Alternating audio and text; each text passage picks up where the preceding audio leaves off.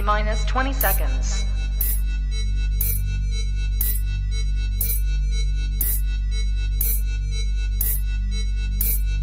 10, 9, 8, 7, 6, 5, 4, 3, 2, 1, 0. Hello guys and dolls, welcome back to Honey Badger 3D Print and Paint. I'm joined by Mike, who looks like a baby who got his wish to be big, and I'm joined by Carl, who looks like someone put some googly eyes on a knee. Yes. Welcome. So today, world premieres, people. World premieres. There are two of these machines that currently exist in the world. There is this one, and it's the one the engineers are currently using. So I'm incredibly excited to unbox this machine because we've never had like a world exclusive before. This is a Kickstarter, so let's just be very clear before we do anything. Kickstarters are Kickstarters. If you invest in a Kickstarter, be prepared that that Kickstarter may not deliver. I do not think that is going to be the case with this. I cannot tell the future. At your own risk. So this is also the first time that we have had a printer that has turned up in a box. This was delivered by FedEx, and the word "up" is slightly too long for a FedEx driver to be able to deliver. So he did deliver this completely upside down. Which, one second, there's Ray. Hello, Ray. Good morning. So this is our first crate. Oh. Evening. Sorry, Carl. Right. That's say it's not morning. I am Martin likes a 90% sure this is how this comes out, but we'll see. Hello, idiots. Oh, that's nice. Right. And then we need to. Does this just? Oh, in the box is a cardboard box. It's like a flight case. It's just a box in a box. Did you take And I ones off bet the you, bottom? I'd be amused if that box in there was upside down for the box to be on the outside. If the box inside's upside down, that is going to be really funny, yeah. I'm not going to lie, getting this... You haven't undone the two tabs, have you? Hold on. He has now. There's two tabs at the bottom, but they're bent over. So I'm just going to do this. All right. It does make it look like I'm about to do a magic trick, but I suspect I'm not. All right, I'm going to take these ones off and all. Oh, I didn't want this falling out, did I? Never had one in a crate before. I guess because it was airshipped, wasn't it? To you. Saves getting I think damaged. the Mega 8K came in a crate. I can't remember. Kuma Mod says he will be in a little bit.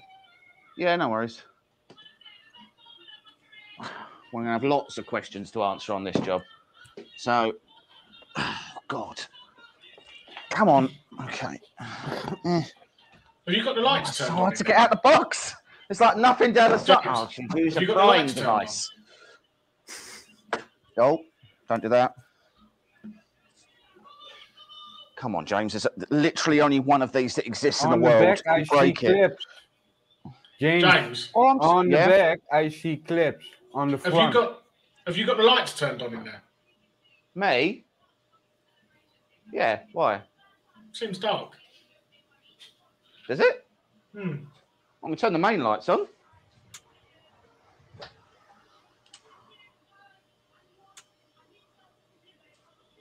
Is that better? Yeah. Yeah. Yeah. Okay, cool. Right. Right, let's try these All the clips. clips. All of the clips. Oh, God. I hope they don't ship this to everybody else. It'll take you guys 6 months just to open it. I feel it's got to be like I'm making this harder than it needs to be. Well, you are Which using is a room. almost Is that all the time the shipping of that equipment? Or is this that only you get? I reckon they've well, seen I- your videos before. I hope they're not all going out like this. I'd be surprised if they were. I reckon they've seen your videos before and seen how. And they were like, we need to make sure that these guys can't break this. Well, you should have seen how long it took him to unpack that computer. Yeah. Yeah, that was a while. And Matt German called us idiots, so... Did he? Yeah. Sorry, was an accident on my autocorrect. Oh, was it? How convenient. Right.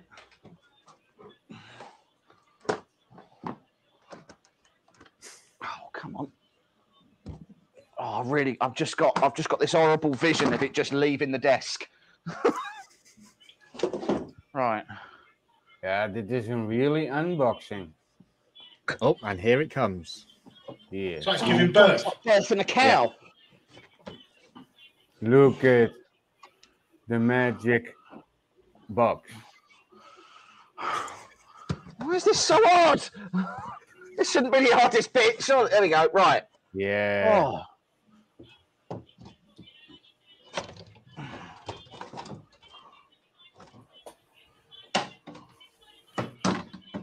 Well, that's going to be a logistical issue at some point. Right. The first box is open. Now we get to the second box. Wait a minute. Part 2. Yeah, we end the live stream there. That's part 1. Click, click. We're really teasing this one out. Is it heavy? Because obviously, like the M3 is quite heavy. The M3 Max. Yeah, I reckon that's a good 25 kilos. I don't know. Apparently, Non-Stick wants the wooden box. He wants the box. Yeah, I don't know if it's just like when to you've put got his a cat bees in in. it, and the cat's just like, and the cat you buy the cat a toy, and it just wants the. No, he's going to make a box in here. He's going to make a beehive. Yeah, he wants it for his Third bees. box. Again. Like if I open this up and there's gonna be a box in here, I'm gonna get real snotty. Right. Okay. Non-Stick's the cat. Yes. First, we have power supply. We have the little box, which comes with the world's tiniest gloves. A knob. Hold on. There we go. Comes with a American power cord. Not Comes needed. with a tiny funnel. Or Oh my God. perhaps for a stoat. Difficult to tell. It comes with an engraved. Hold on. A branded and engraved scraper. With You've hit the big leagues, guys. Couldn't grow. I'll be No fair, gold, like, though. everything is actually branded. Like even the little USB key is. Get your little USB key. You get your standard box of stuff. So these will be the VAT screws. You get your little tube of lip gloss or grease. You get a sanding disc. So Ooh. that's interesting. Bill plate, You I get Has it got one. built-in For your sander? build plate. Is this Has it for got your what? build plate? Yeah, it's for the build plate. Yeah. Or has it got a built-in sander? And That- then, if at any point you do need to operate this within 2 meters of another person, there's also a face mask. There's also some strips of paper that I don't know what they're for, but we'll figure that out. Maybe leveling paper? Yeah. I think so. Seems odd that they would give you It seems odd they would give you that, but you meant weight-wise. Okay. Right. So then...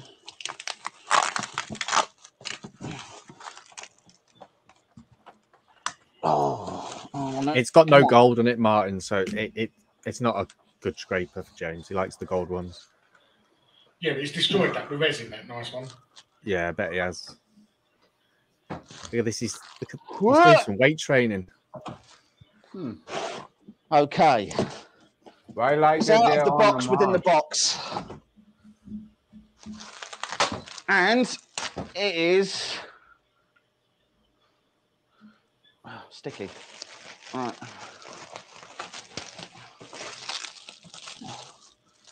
Why is this so hard?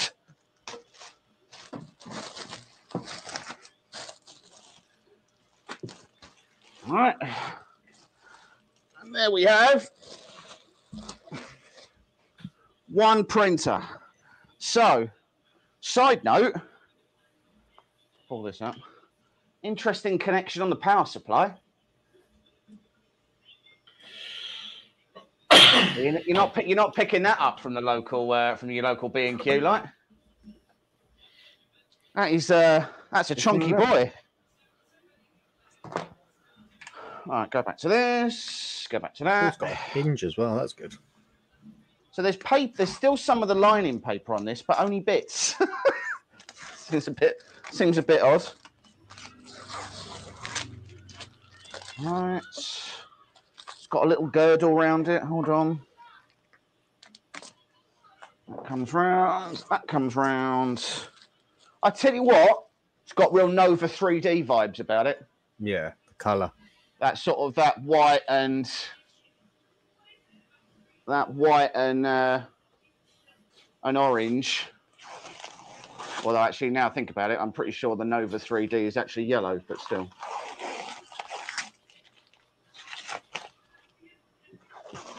What an intensely unsatisfying peel. That's what I experienced. Cars the other day. Yeah, last week. Oh god, tedious. 45 minutes of my life. Yeah, the lid with the hinge is so much better. Oh. Right, there we go. So,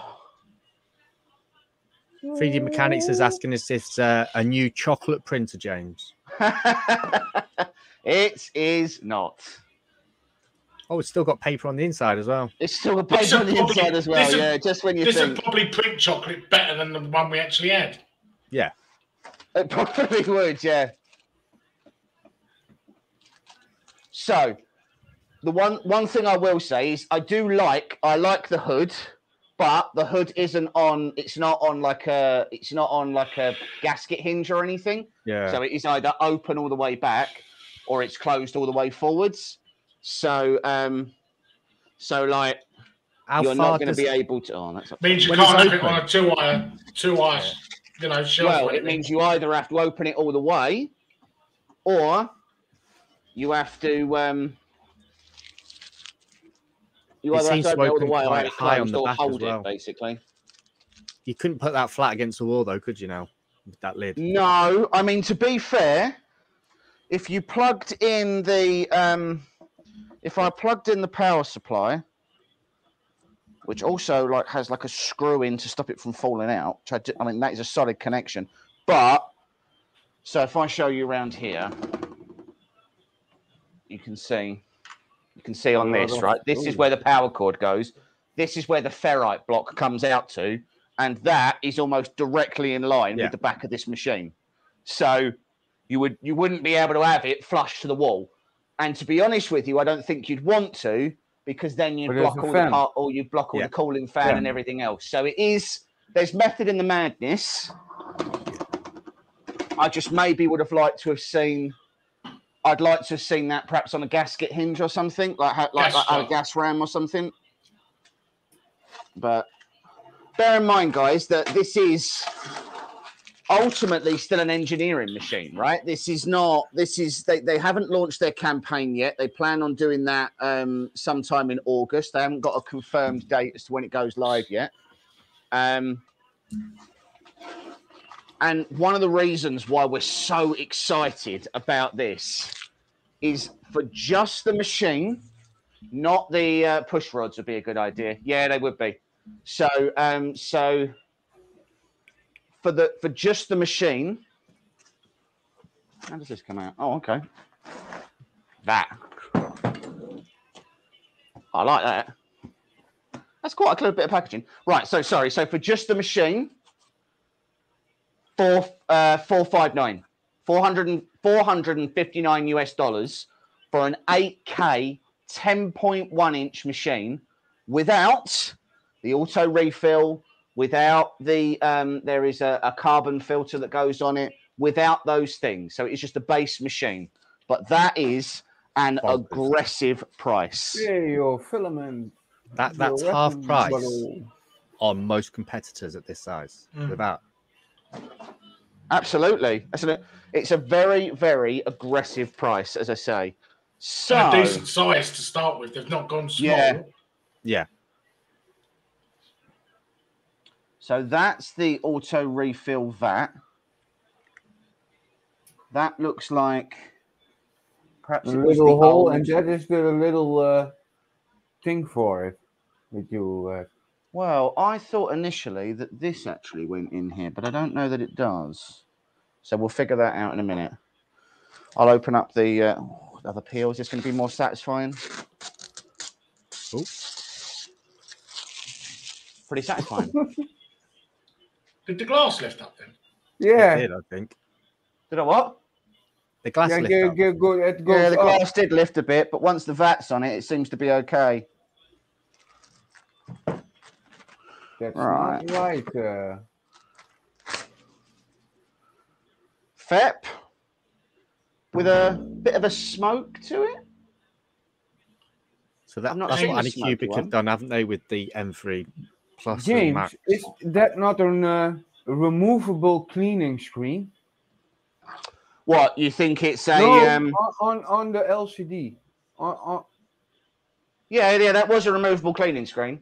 It but wasn't you a put screen it protector. off and it goes so big in the height up. The screen rate is loose, where you're now touching. That is loose. Yeah. But you can't, but it's only because something was stuck to it that you could pull it out. And once so there's actually there's a rim around this. Yeah, but that is not normal. I don't know if you can see. So round here, there's a rim, and once this vat's in, which it locks in like that, there's no way that screen can move now. So it's a slightly different design, isn't it, to most, really? Yeah. Is it designed to put the screen out to clean it? Yeah, but I don't think it's to take out to clean it. I think it's to take out to change it.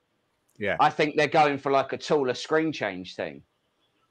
So like if you put a suction cup on that, you'd be able to lift that out without having to do any tools. Yeah, but that was to change really the screen. loose. Because the reality is, right, is that the screens on these machines are consumable parts, right? Yeah, but then have you a problem when the screen is broke and there's some resin in it? Yeah, I mean, if you had a leak, maybe. This is an engineering machine. See, I don't think it's only the second one that exists. Yeah, so the way the vat sits on top of it is going to be enough pressure to stop it moving. And if it does leak, it's going to leak whether you've got tape on it or not. At the end of the day, I have to say, quite an elegant little solution to that. So this, let's bring this back here. And let's see if we can. No, go in. Here we go. Good. Right. So this here is the auto refill. So when you're not using it, there's a little magnet that holds it there. And then in the back of this vat, there's this little section. When the vat is in, then this just slides in. And then this here has got, you can manually pump in, turn it off, or automatically feed. So you can set the pump to what you want to do. You can top it up if you want it to, or you can do the other way. So, and how big can the bottle in? Well, I would probably say that's a 250. So obviously you fill the vat. I would say the vat could probably take a litre.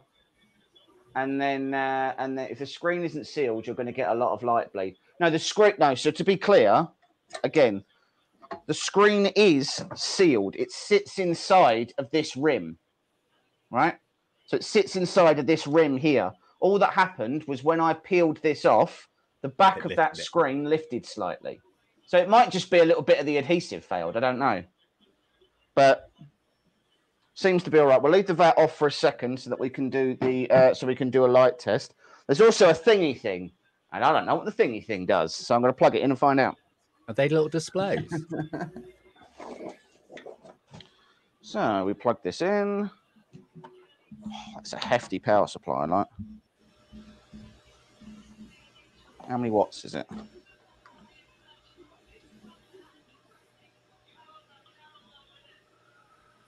$290. Power supply on. Okay, where's the on button then? Oh, it's right at the back. Oh, So, yeah, it's temperature. Temperature. Timer. Temperature. Is it a heater? I think so. Temperature of the screen and the temperature of This your is bottle. set though. Does I that reckon mean that it's heated? I reckon it's got a heated enclosure, that. So there we go. So this here you can set between Celsius and Fahrenheit, but like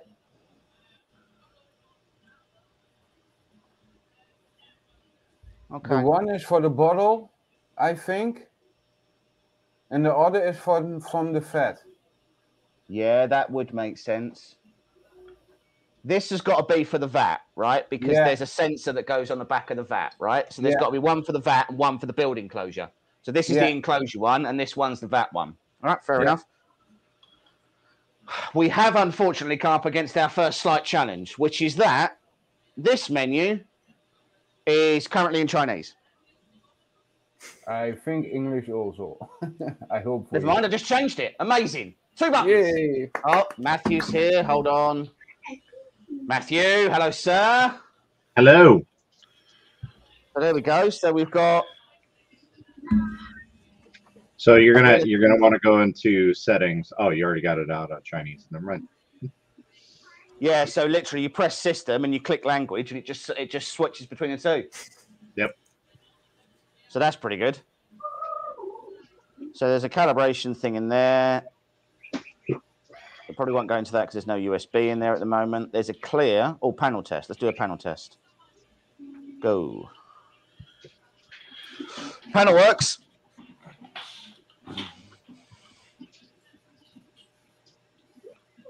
And then, so we take out our knob.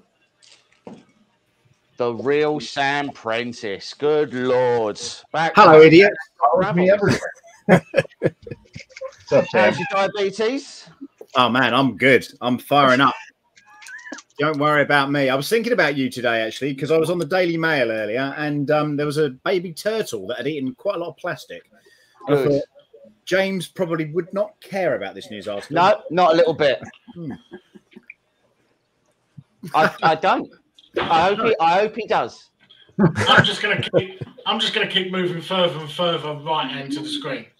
So I think I'm going to have to. I think I'm going to have to take down the. I'm almost sitting on the settee. There we go. There we go. Right. So build plate, like a little cross-hatchy build plate. Yep. But different to the diamond effect that's on the. Oh, that's not in focus. Hold on.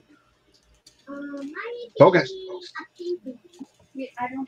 So different to the one that's on like the Anycubic and things, but doesn't really feel textured, if I'm honest. But maybe that's just enough. Oh. So I'm struggling to understand how you put this in. So this is a little carbon filter.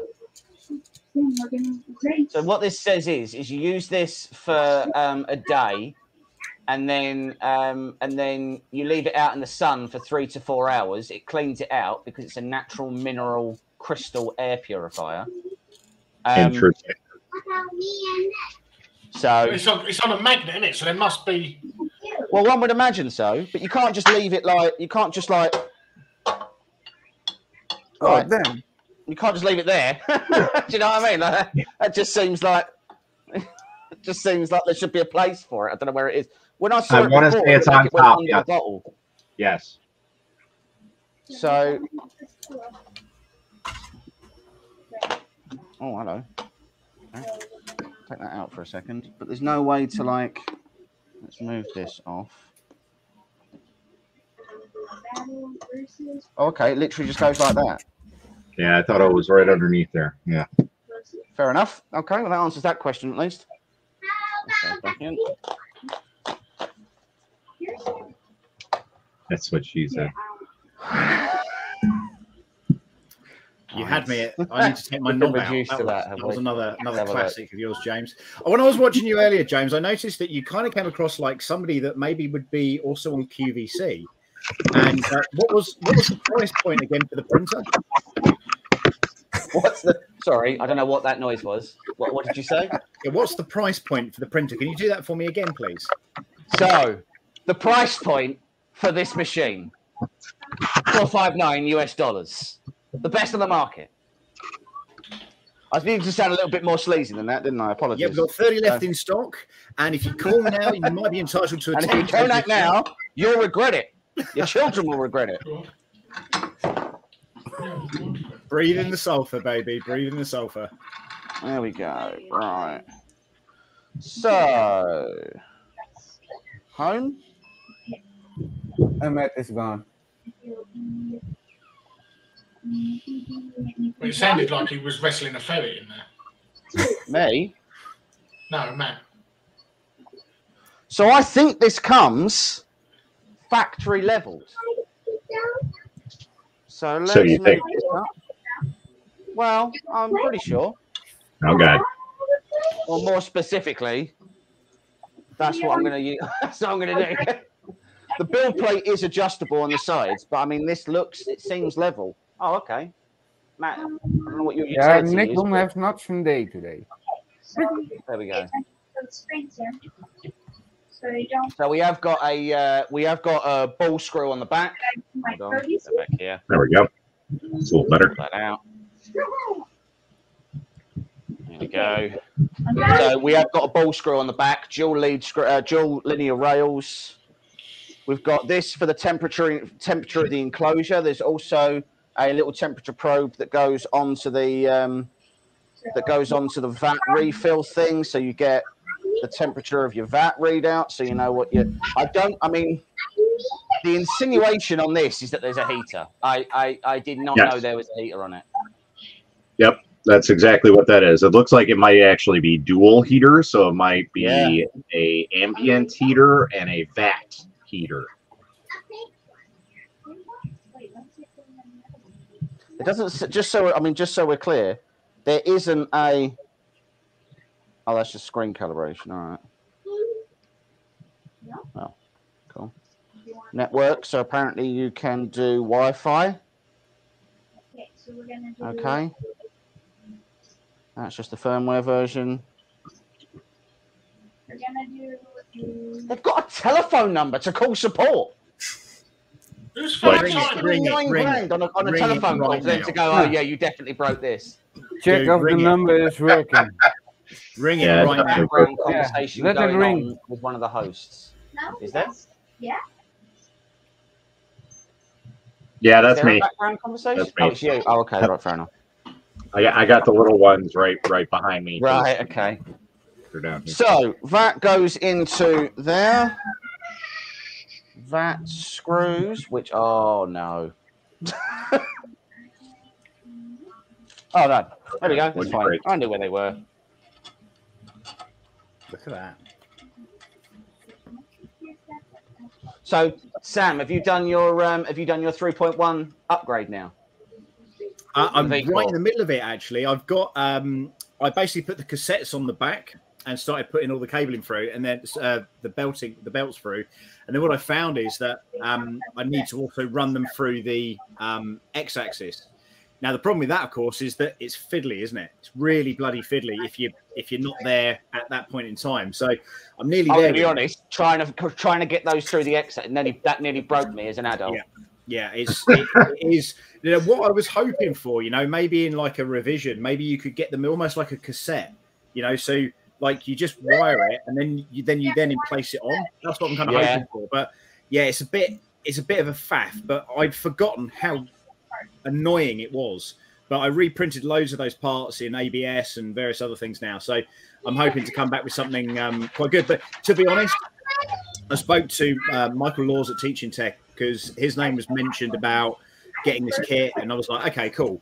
And when I spoke to him, he said he's not going to bother with the upgrade because his one works just fine. He hasn't got any issues with it. So yeah, and it's one of those things, isn't it? If it's not giving you a feature that you need, then there's no point. So what's the upgrade for then? Is it just more stability?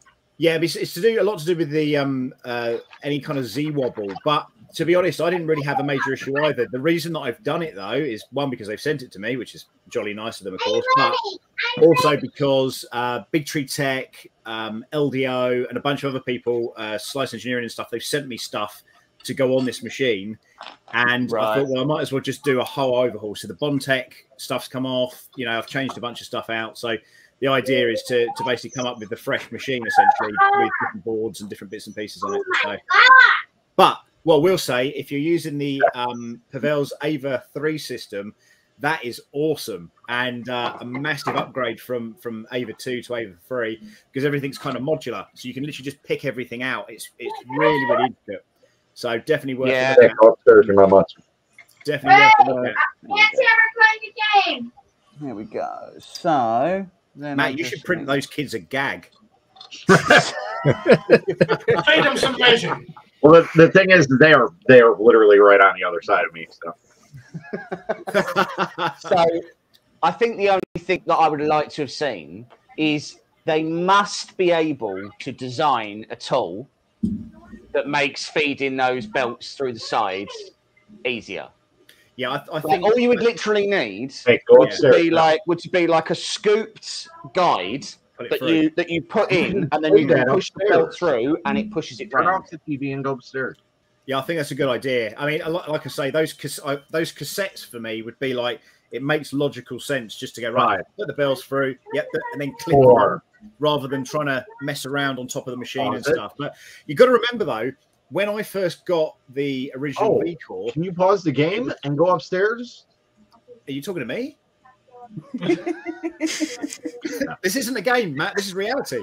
You guys can't No hear proof me. for that. Oh, we can hear you. Oh, we can, Yeah, we can hear you, Matt. Parenting 101. Amazing.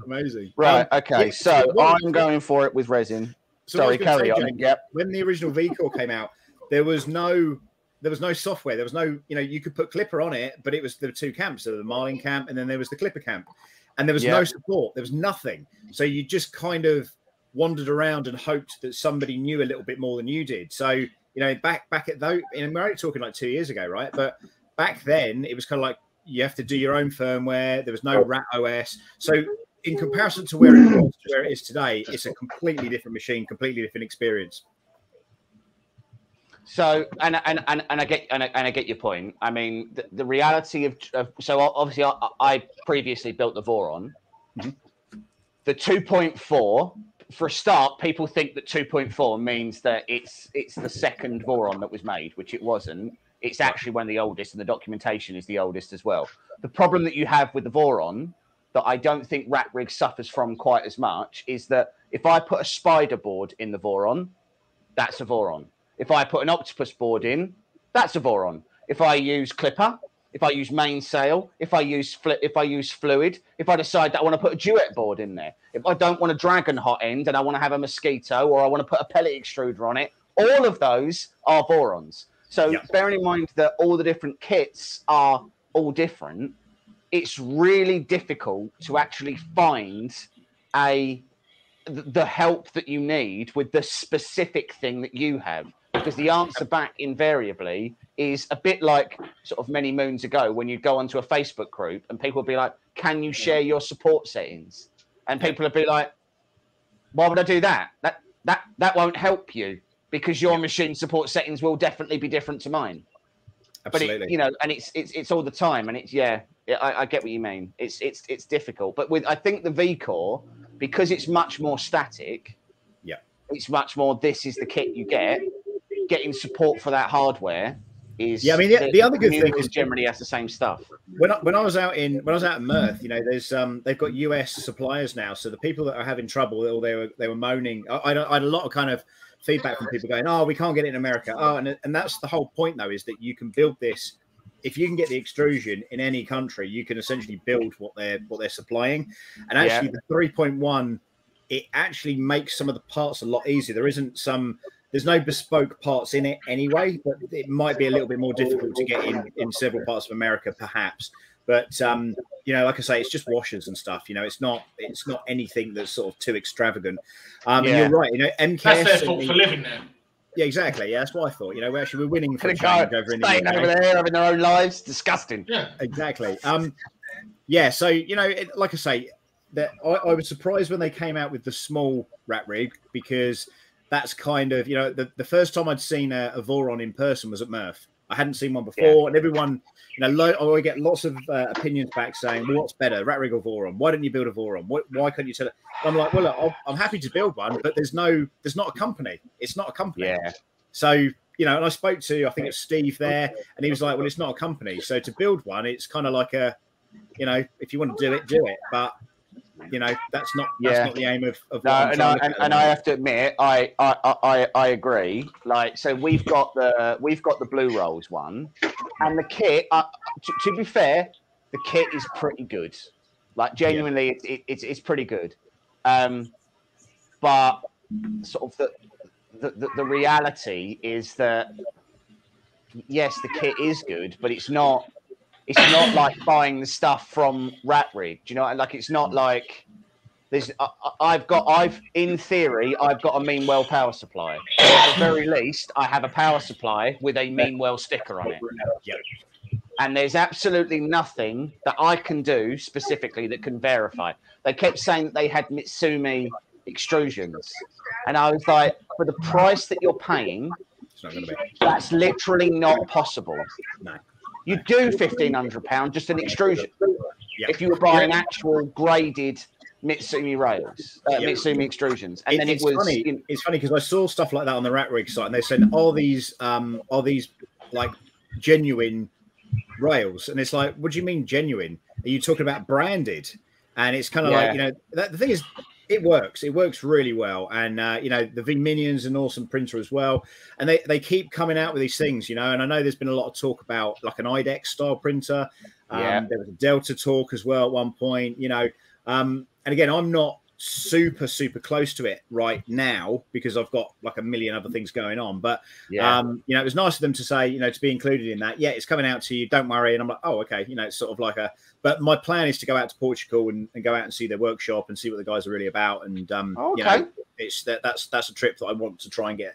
We've been talking about it for a while, so I'd like to go out there and do some stuff with it. And, you know, part of what I'm looking to try and do is basically travel a bit more. So, you know, maybe out to China at some point, you know, just go and visit some of these places and see what these people are up to. And, you know, maybe sort of humanize 3D printing to a degree, because there's a lot of kind of brands and names and stuff out there, but there's not actual humanization behind it.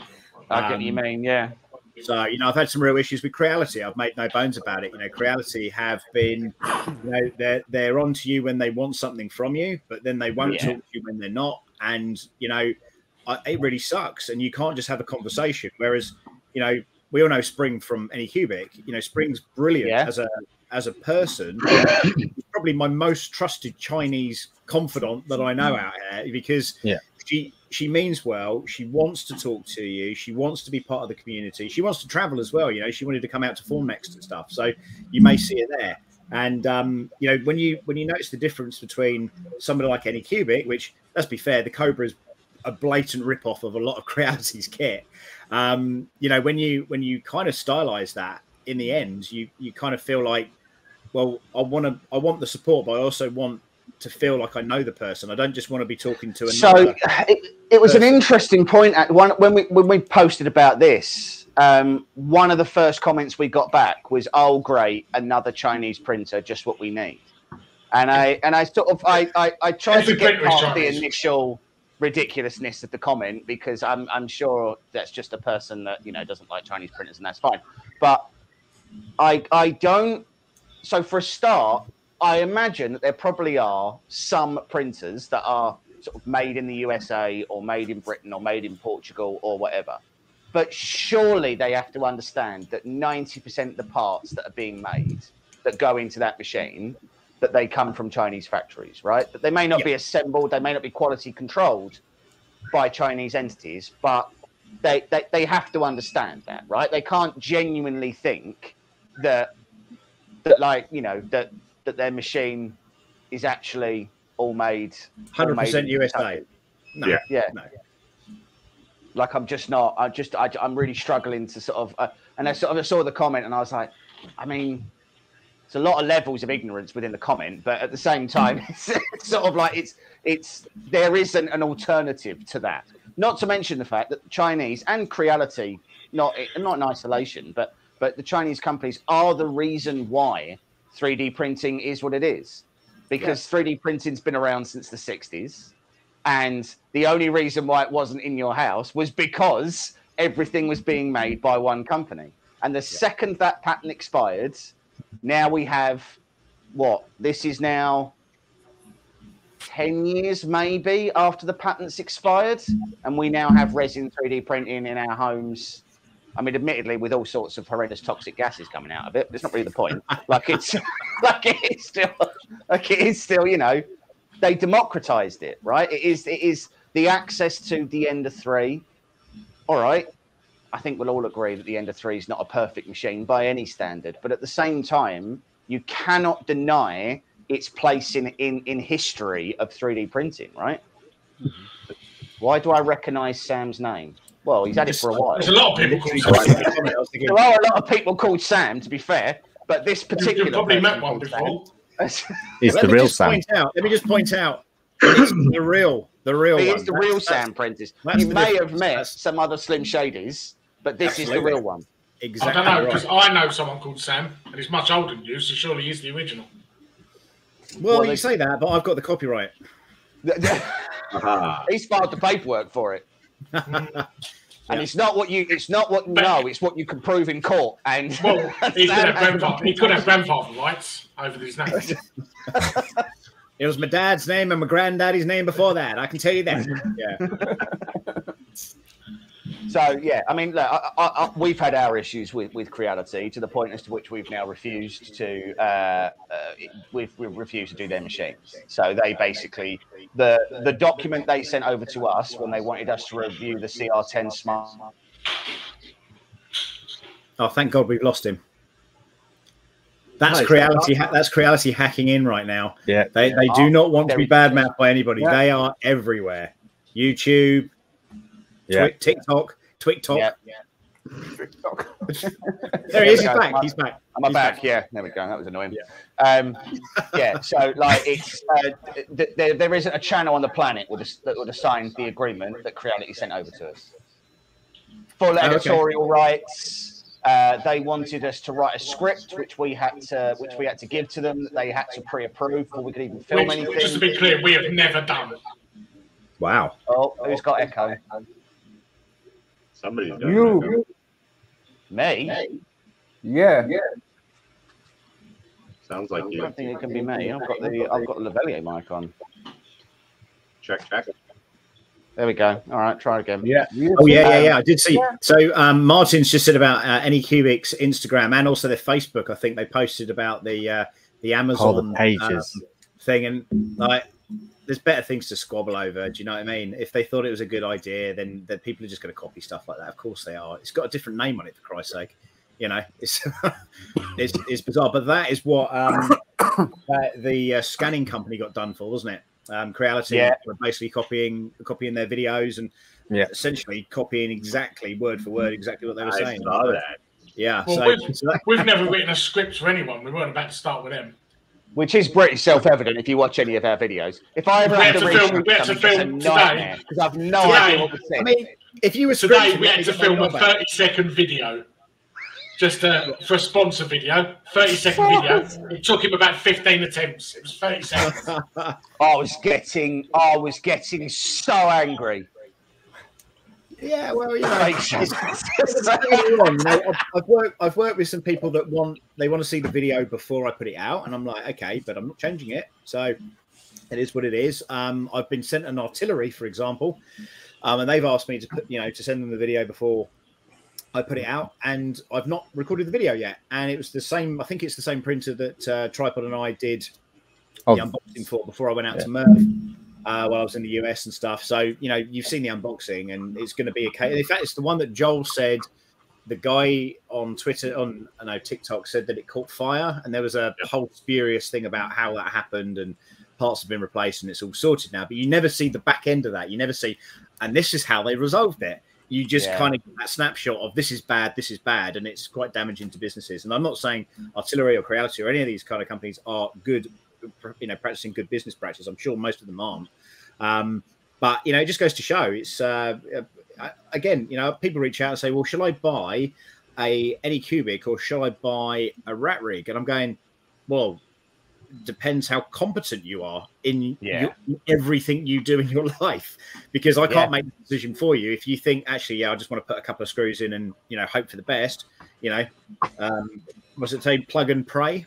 If you want to build something, and, you know, the V Minion that I did, I never tuned it because it comes out with perfect prints. So however I built that, I don't want to touch it and mess around with it because I just don't want to all of a sudden have crap prints out of it. So, you know, it's difficult, isn't it? Because I feel like the Prusa Mark III, and again, just because it has its place in sort of 3D printing history, I suppose, I feel like they found a happy medium, which is that you do build the machine yourself, you learn a lot about it while you're building it, but you're not really doing anything important, right? You're not crimping wires, you're not cutting things down to make them the right size, you're plugging things in, and then you're just zip tying it up and making sure that it sort of looks half neat and tidy when you're finished. It's a very solid build guide. You know, it's got a lot of support. The community's very, very passionate about the products, so both me and Matt have found out to our detriment.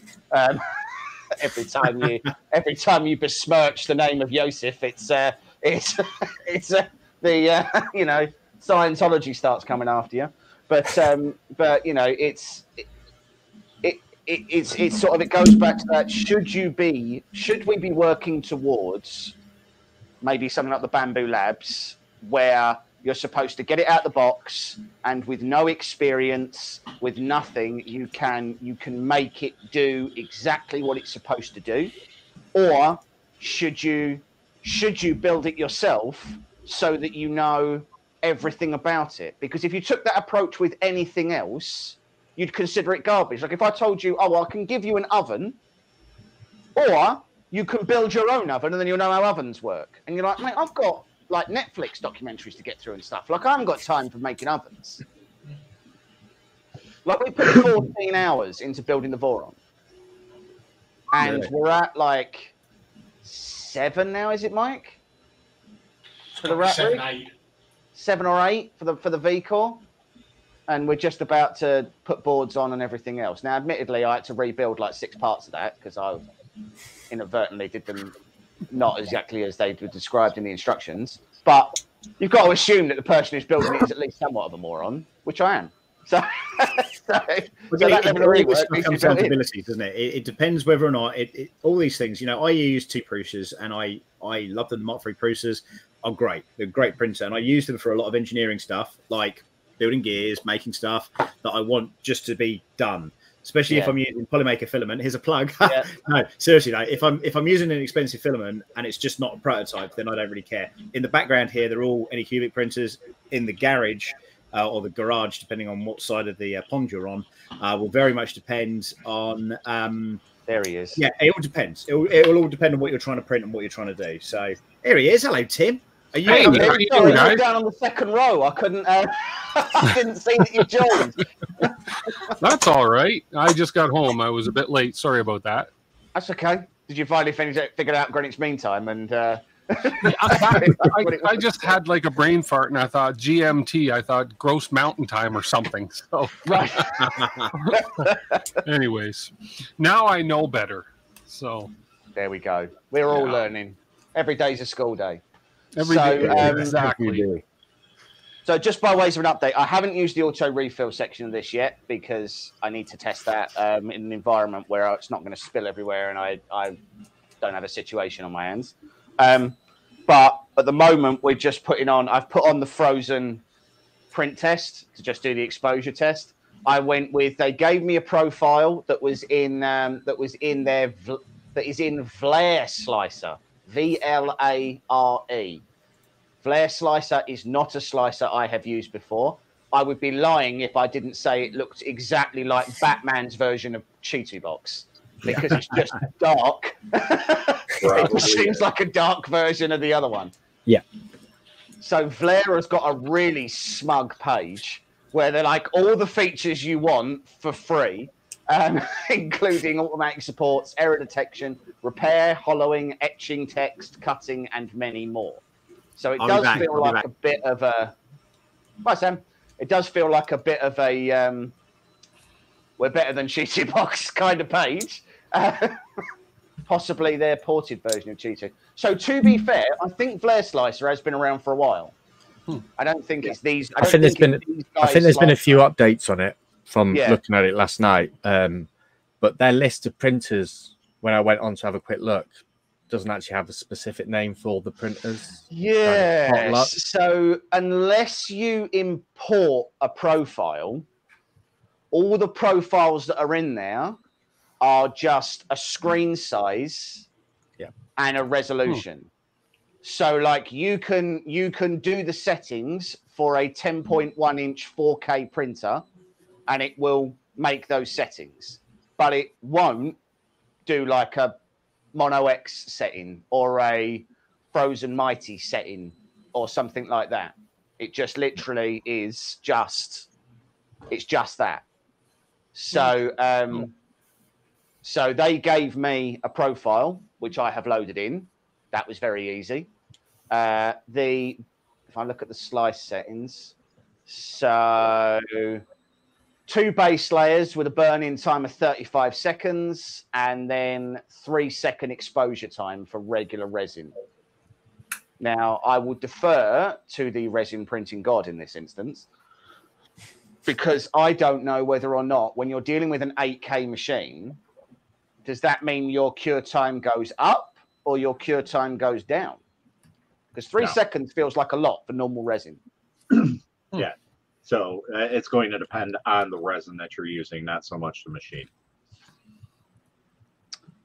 Well, 13 minutes in, and it has just finished. I didn't even realize. Because 13 minutes for a print test is not terrible, I suppose, but at the same time, it's not quick. No, that's pretty good. But so Lychee is good for that. So that might actually be a jab at Lychee, not. Oh, you reckon? Mm-hmm. What? Because Lychee originally went. So I remember when Cheeto Box came out and said they were doing the Pro. I remember there were a couple of slicers who were like, "We won't do a Pro version because we're free." And then Lychee, like 2 weeks later, went, "Oh yeah, actually, we've just figured out that if we do charge for it, we get money. So so we're going to do that." and then not only do they have a Pro version, they also have like a Plus version too. Oh, so right. Even a higher tier. So I'll tell you the only thing that annoys me about Cheeto Box Pro, because I don't begrudge somebody making money out of software that they've designed. That doesn't bother me. What bothers me is that the M3 Max's plugin profile was on the free version before it was on the Pro version. Yep. And I was like, why? Why would you do that? So unnecessary. So I am now going to very gently look underneath this build plate and see whether or not there's a print on there. Oh my God. Oh my God. Let's see. You learned how to print. Woohoo. All right. Big screen. Good job, little buddy. My name since Sam isn't here anymore. Oh, Sam's back, isn't he? No, I said I can change my name since Sam isn't here. The fake Sam Prentice. Right. Okay. I mean, it's a 3 second it's a 3 second per layer time, so I'm expecting this to be a little bit. And this is how James uses resin printing when he's not. So what calibration file are they using? An XP?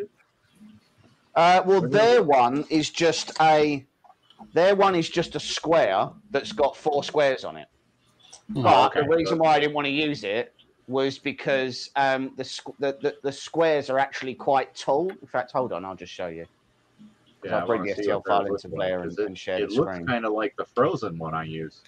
Well, the one that I've used is a frozen one. Oh, you set up that. I just figured it's a good print test, and I've used it before, so I'll use that. But the one that it came with would have taken longer, I would debate, because it feels like it's. Right, here we go. Print. I mean, it's a really basic print test. So where are we? Share screen. Blair. So here we go. So this is Batman Slicer. And that's their print test. Oh, okay. So like a few layers. Basic test. It's a very, very basic. It's literally does this work or does this not work? It's not a you can see how detailed it is. Yeah, so what I wanted, obviously what I used was the frozen test. Yeah. And for no other reason than the height difference means that this frozen test prints in like 13 minutes. Yeah. And this test would probably take like a good half hour because of how tall it is. Like, that's correct. I mean, the layout of all of this, I mean, let's be fair, it's very cheaty. It's all cheaty. Like, that feels... It's like the first Chirality slicer. Looks more like an FDM. Actually, yeah, Paul, it does look quite a lot. It looks a lot like a retraction tower test than it does than it does a resin printer test. But yeah. Yep. So anyway, so that's the slicer. So when you go into slice settings, here you can see I've got the JASHNC. But if you wanted to set up a new machine, then the new machines, unless someone gives you a profile, then the only way you can set the machine is by picking from these options. And then you would be able to go in and change build platform sizes and decide whether or not it's got anti-aliasing and all that stuff. Very interesting. I also don't think there is a way to turn this off of like night mode. Oh, we can turn shadows on or off. I don't know what reconstruction means. I don't know what that means either. So there's no way to make it a different color. So if you are colorblind, then this is probably not the program for you. Like deer can't see orange. So if you're a deer, you definitely can't read any of this. Yeah. Pardon? Not if your color blindness is orange. Well, yeah. Yeah. Right. So let's get this off.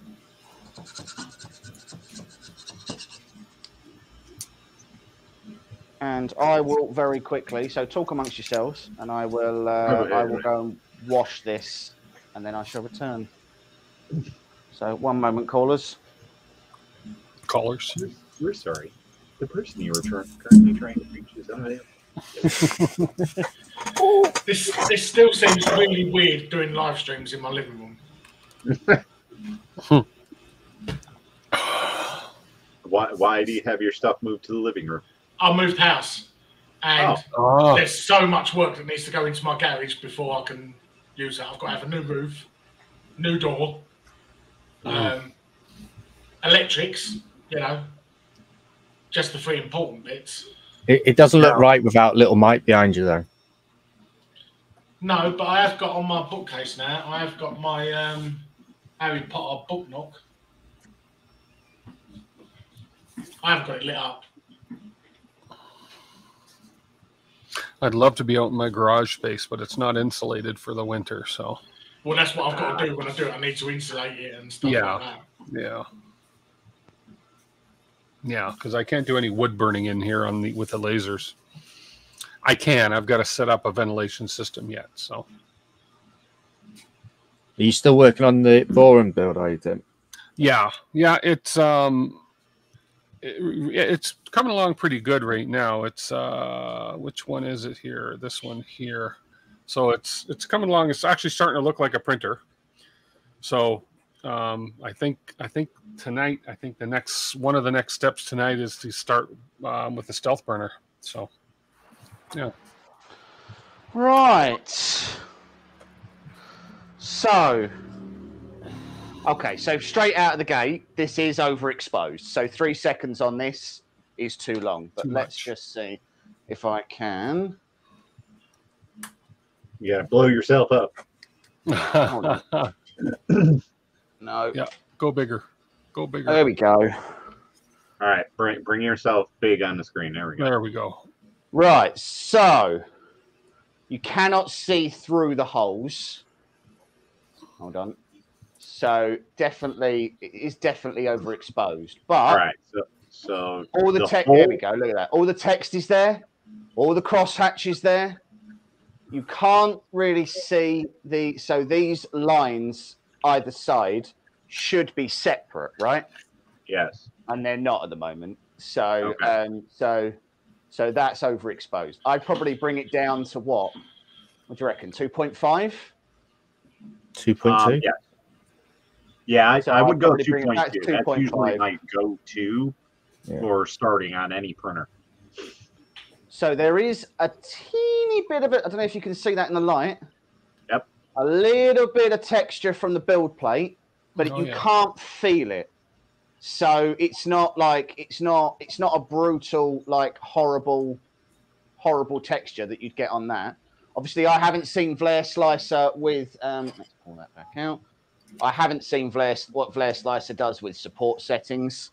So I don't know whether or not the support settings in Vlair are any good, or whether they're like Cheetu, whether they're like Lychee, whether they're like a different program. But I'm not being funny. We took it out of the box. Out of 2 boxes. On, we threw some resin in. It works. That's a working printer. So the things to test next are obviously to see whether or not the auto refill works. So let's take this off. And let's pull this out. And now we have a fun moment where I figure out whether or not I've got enough resin in here. Yeah, I've probably got just enough.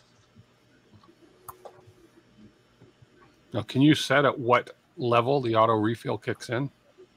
Well, I don't think so, no. What you can do, so there's a toggle on the machine here. So right now it's off. You can toggle it up, and you are manually pouring it in. So you could top it up more than you wanted to, in theory, like if you were trying to drain the bottle, I guess. But the other side is it just says auto, so I don't know. So we'll pop that in there. So let's see what happens. It works. It's working. Oh yeah, you can see it there. So there's obviously it is working. There's obviously a detector of some sort to shut it off. Yeah. So there's a little wire here. So this top wire on this goes over to that's the VAT sensor. Oh, okay. Let me refocus that. There we go. That's better. Right. So the little sensor here goes to the VAT sensor. And then this here is the ambient sensor that detects the temperature there. It does say here that you can set. Oh, right. The bottom setting is okay. So the bottom setting is the bottom setting is yeah. There we go. We can hear a fan then kicking in.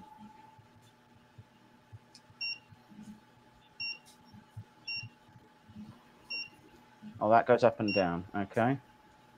So then the bottom one is setting the temperature, and the other one is the readout.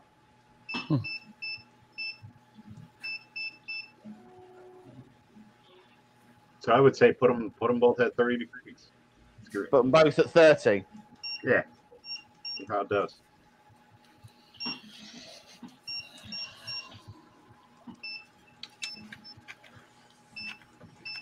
Somebody's asking the retail price on this. Asking the what?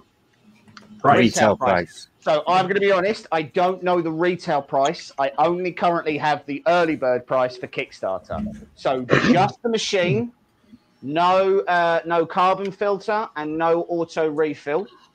Just the machine is $459 US out the gate on the Kickstarter. So that is a pretty aggressive price. It is. That's going right for the Yellow Goose Saturn. Yep. Price range. So I'm just trying. Oh, so this gets warm. Yes. And then this here is the actual heater fan. Fair enough. Let's pop that down. So there's not a lot of resin in that little tank bit, so I don't know how much how that's going to do. But I mean that. What else can you say? That printed right out the box. I didn't touch the build plate. Build plate is leveled, I guess, from the factory. I didn't set the Z offset. That was also set from the factory. Yeah, so Nonstick is saying 550, 600 for the Saturn II. So I'm guessing that one fully loaded, let's say it's even $100 more. You get a lot more options than any other printer on the market right now. 8K, 10.1 inch, auto refill, active carbon filter, Wi-Fi printing, not a Cheeto board for those people who are bothered by that. It's got active heating for both the vat and the build chamber. Like, I'm not being funny.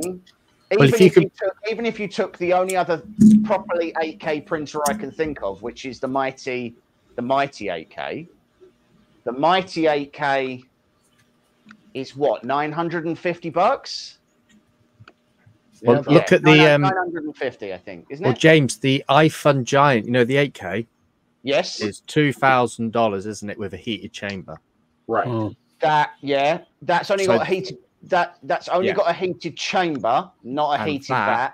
Yeah, and that you could get 4 of them for the price of one of them. Wow. Yeah, well, the Mega 8K non-stick is a different animal, right? Because for a start, that's a 15-inch, so it's not 15 inch or no, 15.6. Yeah. So yeah. Okay, fair enough. So it's a bigger printer for a start. However, it doesn't have auto refill. It doesn't have active heating. It doesn't have a carbon filter in it. Nope. You know, I mean, you get a lot of printer for that money. Yeah. So what I will do actually is I will just check what output Vlair Slicer did in the end. So it's a VLR file. So that is going to be a proprietary file type to Vlair Slicer. So it's not like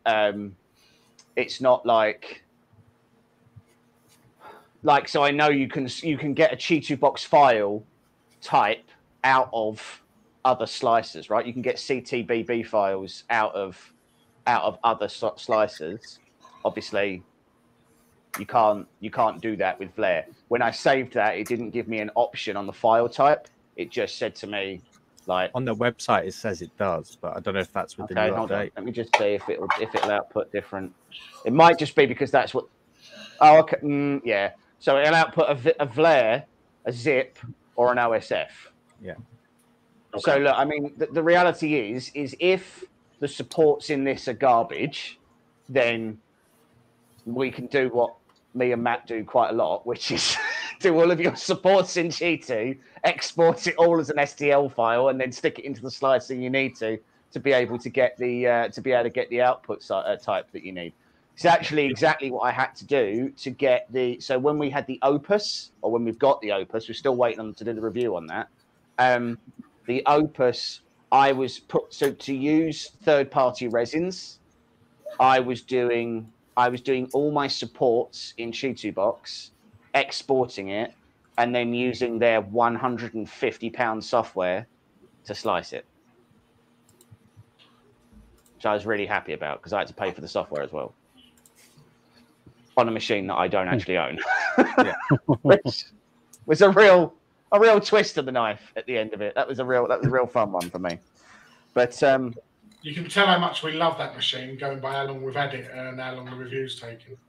We've had it like, oh God, we must have had that 3 months now. Yeah. Yeah. Look, I got it working. Like it does print regular resins, but if you want it to print well and you want it to print reliably, you just have to use theirs. And I don't like that. Yeah. Because it's £65 a litre and they're specialist resins. They're like dental resin, or they're flexible, or they're ABS-like, or whatever. They don't even have like a regular draft resin that you can use for that machine. Like, it's super annoying. But anyway, that's not this printer. So, so that does now read out that it has heated. I'll go back here. That now reads out that it has heated. Oh, it is warm in there. Oh, that's toasty. I like that. Okay, fine. And then it looks to me that this is also. So you can turn the auto feed off if you want to.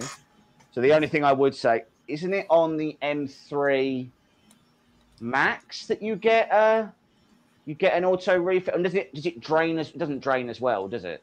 No, it does not. No. Okay, fair enough. So this obviously doesn't drain either. It's just a night. Oh, bye, bye, Rob.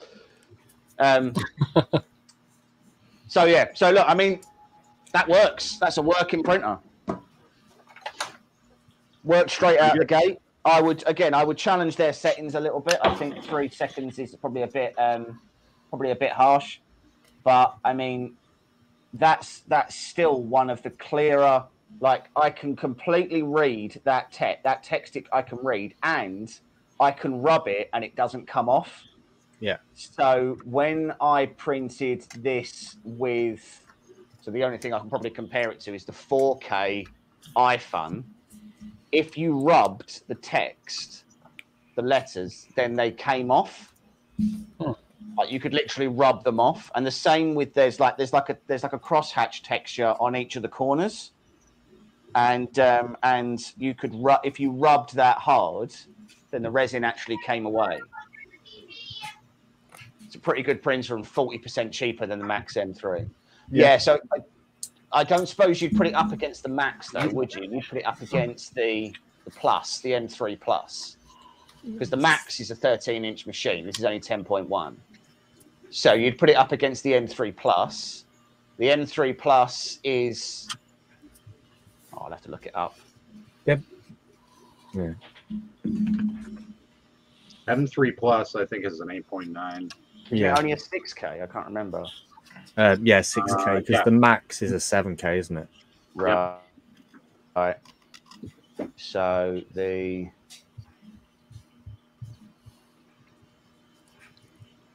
monos, the megas.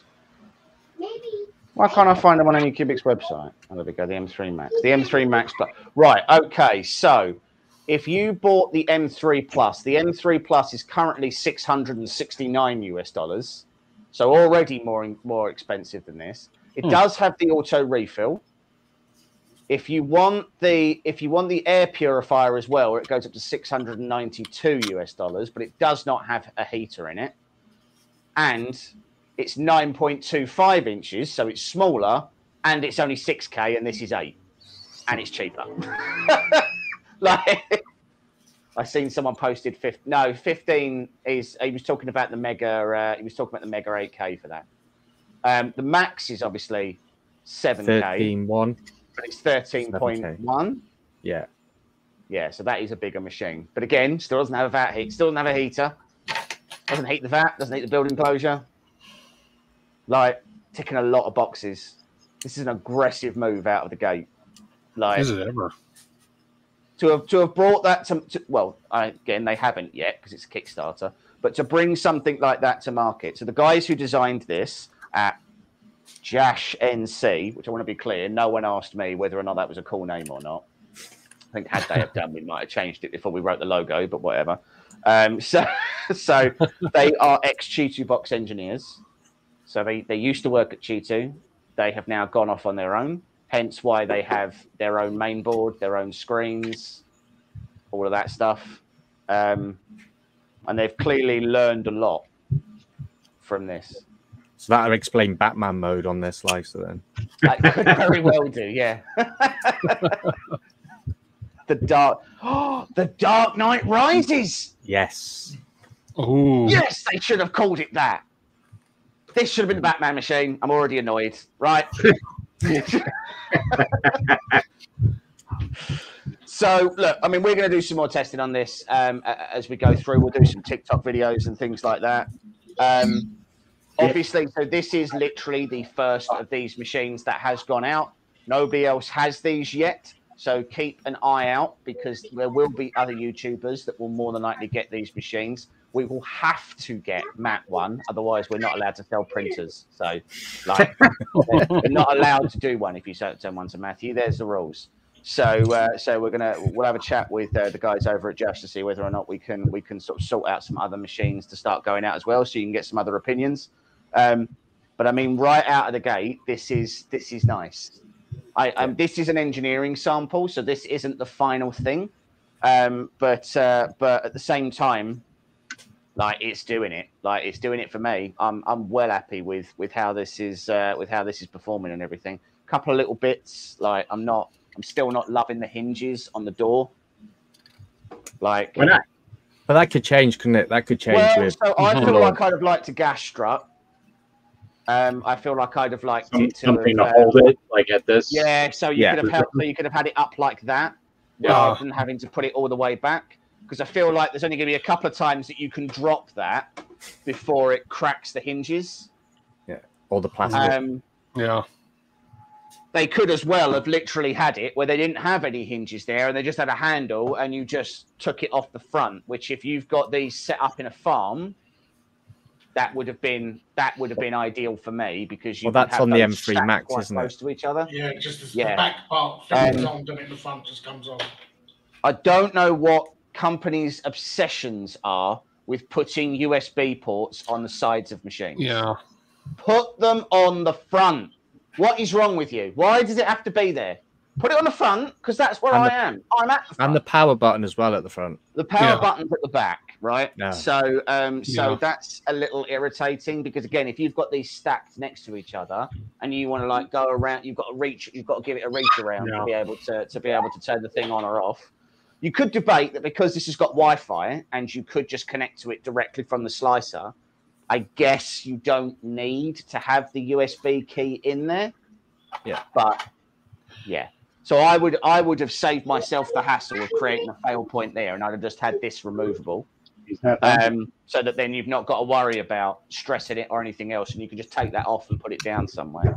But other than that, like they're minor things and they're like me, just literally looking for things to pick at. It's good. I like it. A lot of bells and whistles for the price point. Yeah. I mean, Matt, I was saying it gave me real sort of Nova 3D vibes when I got it out of the box. I heard, yeah.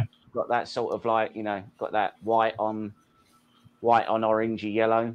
Sort of quite like that because I really like the Nova 3D machines. So they are very good. I kind of like it at the back so you don't hit it. Oh, it's quite to be fair, it's quite a recessed button. Like you wouldn't just accidentally brush against it. It's not a switch.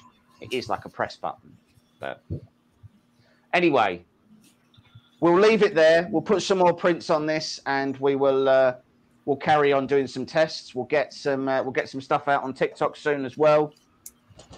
If you guys are interested in following the progress, then take a look in the video description. There's a link to the Discord. There's a link to their website, and you can sign up to their newsletter. And there's a link to their Facebook page where they are posting Facebooky things and various updates. We are going to start getting some more detailed models to start throwing on this and seeing what it can do. I have a list of stuff that I want to do on this for our Back to the Future train, because there's some stuff that my other machines are too small for, and this is the perfect level of quality to be able to do that. So I'm well happy. So other than that, thank you very much for joining us, everybody. Thank you to Tim, Matt, and Carl, and thank you to Mike, who, well, he's here, so that's nice. Thank you. Thank you, everybody who watched. Thank you, everyone, for tuning in. Keep an eye on the channel. Speak to you all soon. Have a good one. Cheers, guys. Bye.